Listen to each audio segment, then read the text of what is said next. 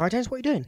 Just booking a holiday to New Zealand. Bloody hell, James, you've only just come back from Egypt. Yeah, I know, but you can't get a decent cup of tea out there, can you? True, but why did you think it'd be any better out in New Zealand? You get a better quality of life out there, don't you? What do you mean? I've heard that you live longer out there because all they eat is tinned fruit. Brilliant. If you couldn't get any more idiotic, then you come out with all that people from New Zealand eat is tinned fruit. Where do you get that from?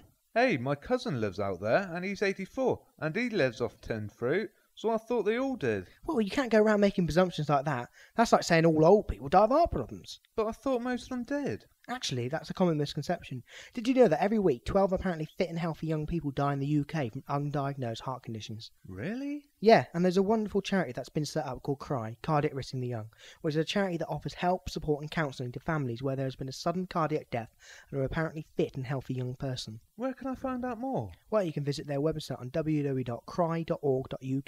or you can call them on 01737 363 222.